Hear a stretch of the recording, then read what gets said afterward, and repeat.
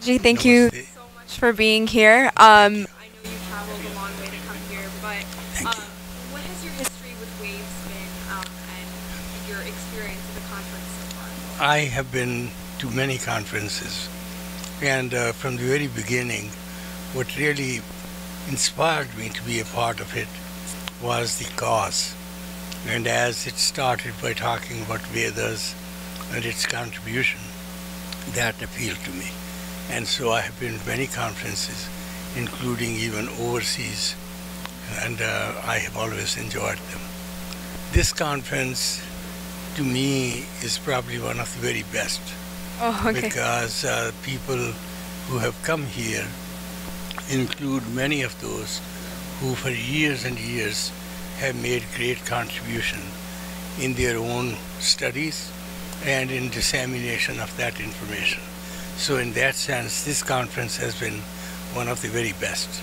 You yourself have contributed so much to the study of Vedas.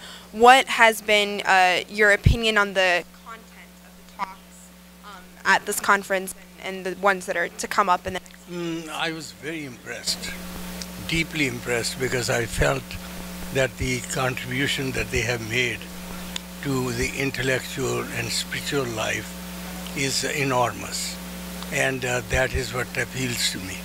But I think today, for example, the session that I attended, the very first session, the Consul General, I thought that his approach to being a Hindu and why he is proud of it made me proud of people like him who are in the administrative services and feel very strongly about it.